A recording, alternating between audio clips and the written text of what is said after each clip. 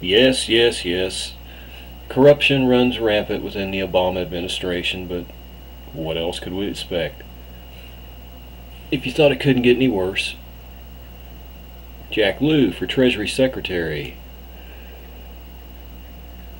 Well, well, well. Let's go and see who Mr. Lew really is. He's been nominated to replace Geithner. In just a very short while, Geithner's going to get out. He's done enough destruction. This guy's supposed to finish the job. Labor Secretary Hilda Solis announced she would not return for a second term. White House said 3 other cabinet members will be staying.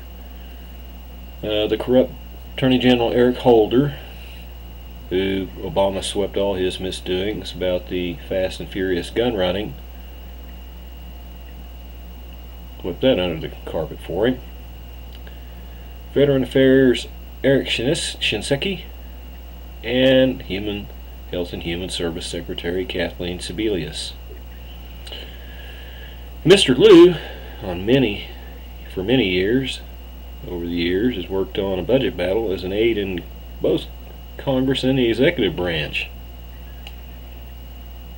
He was an aide to Tip O'Neill back in the 80s, and he was a subordinate back then. He worked inside the Reagan White House on the Social Security Agreement of '83 and the tax overhaul of '86. As a budget advisor to Big Bill the Liar Clinton, he worked with counterparts to House Speaker Gingrich during the fiscal disputes of the 90s. And whenever they want to give accolades to Mr. Big Bill Clinton for balancing the budget, you must remember that Republicans held a majority in the Senate, if that matters at all, if they both play for the same master. Oh, he's been the budget director for Obama and for Clinton.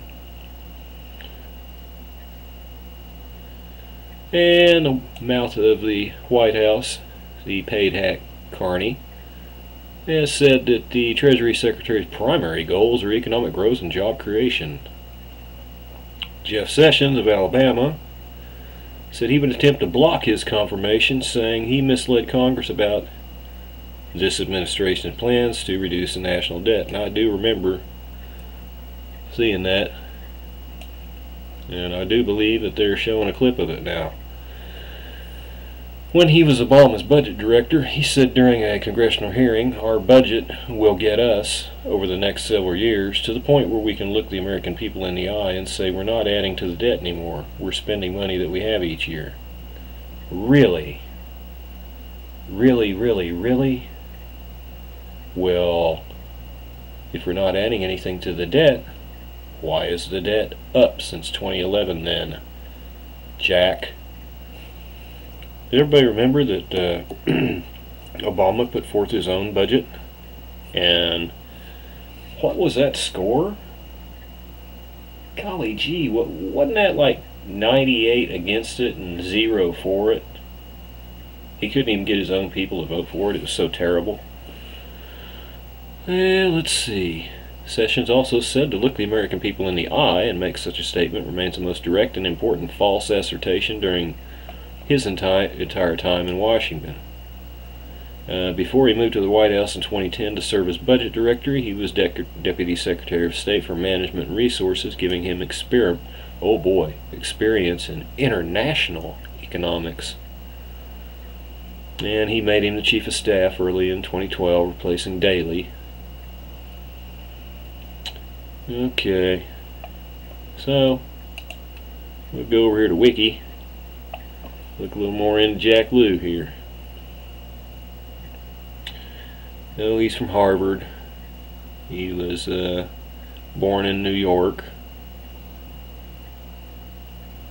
And let's see what we got down here. 93 to 94, Special Assistant to the President under Clinton. responsible for policy development and the drafting of the National Service Initiative and AmeriCorps and health care reform legislation. He left in '94 to work at the OMB Executive Associate Director, and Associate Director for Legislative Affairs from '95 to '98. He served as Deputy Director of OMB there. He was Chief Operating Officer responsible for the day-to-day management of a staff of 500. He served as a member of the administration negotiating team regarding the Balanced Budget Act of 1997. Between the Clinton and Obama tenure, after he left public office, he was the Executive Vice President for Operations at New York University, Clinical Professor of Public Administration at the Wagner School of Public Service. In 2006, here we go. We get to some meat and potatoes here. Chief Operating Officer of Citigroup's Alternative Investment Union, a proprietary trading group. The unit he oversaw invested in a hedge fund. The unit he oversaw invested in a hedge fund that bet on the housing market to collapse. Am I getting that right? The unit he oversaw took money and made a bet that the housing market was going to collapse. And if it did, they won their bet. And they made money off betting that things were going to explode and it would collapse. He co-chaired the advisory board for City here in New York. Oh boy, there's that place again. He's a member of the Council on Foreign Relations, the Brookings Institute Hamilton Project, and the National Academy of Social Insurance.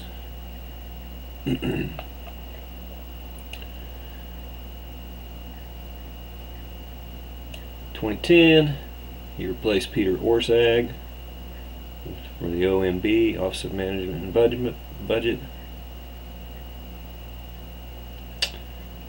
Let's see. An op-ed in the Huffington Post, which is pretty liberal, very liberal.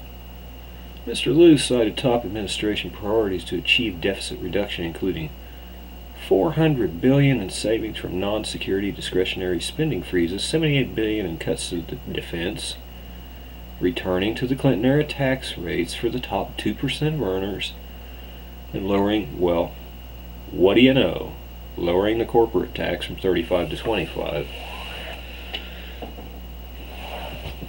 Well, for every 9 things he does wrong, he actually puts half or one thing in there that would be worth it. Let's see. Last year on the 9th of January, Liu had replaced Daley as the Chief of Staff. His nomination was followed with criticism after renewed reports he received $900,000 in bonuses while working as COO of Citigroup, following their $45 billion in TARP bailout rescue funds after it saw $27.7 billion in losses. Only a 90% depreciation in value.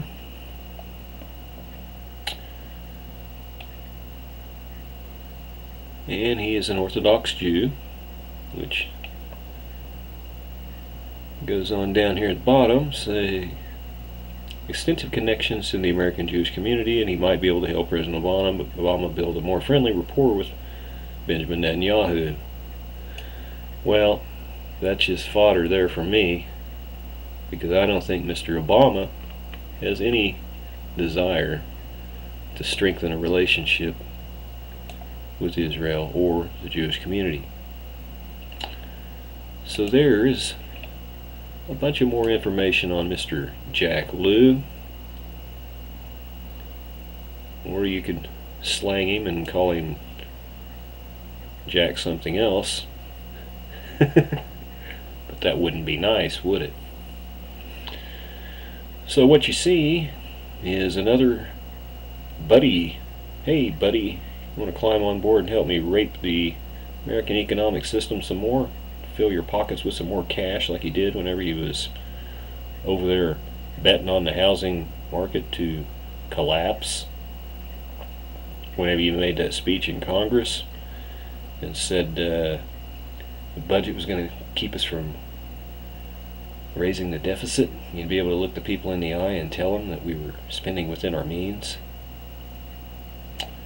And you think this man is not corrupt Democrats or whatever? There's corruption everywhere. Republicans, Democrats, Independents, you name it. It's all over the place. You got him back in here for 4 more years. So the wrecking ball is still wrecking things. Gee, gas has come down some, but I don't see a lot more people going to work where I'm at. I don't know where you're at. You have to fill me in if you see a whole explosion of jobs that people are beginning to get.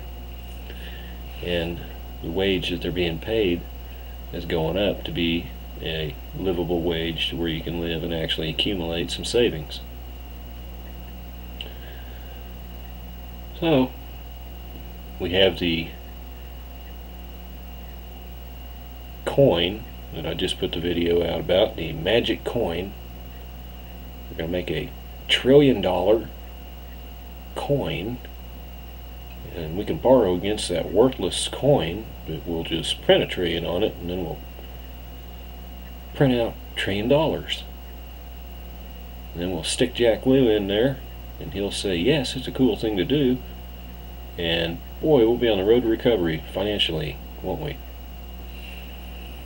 Well, we're going to see how they spend this.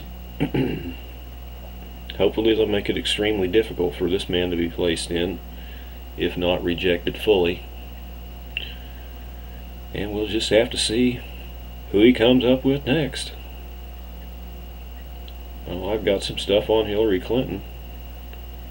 I want to remind people on it, so I'll be putting up a video real soon about Hillary Clinton. Have it up in a while. Talk to you soon.